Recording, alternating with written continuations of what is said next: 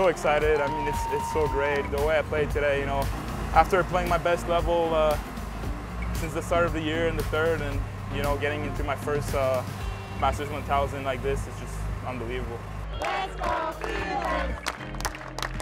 A lot of Canadian support. It's great. I was happy they came out tonight and stayed until the end because yeah, they really supported me. It just shows that I'm on the right path. You know, I'm doing some great things, and not any expectations on my level, but expectations on my attitude, the way I want to play. You know, I'm going to give everything out there, and you know, I'm super excited.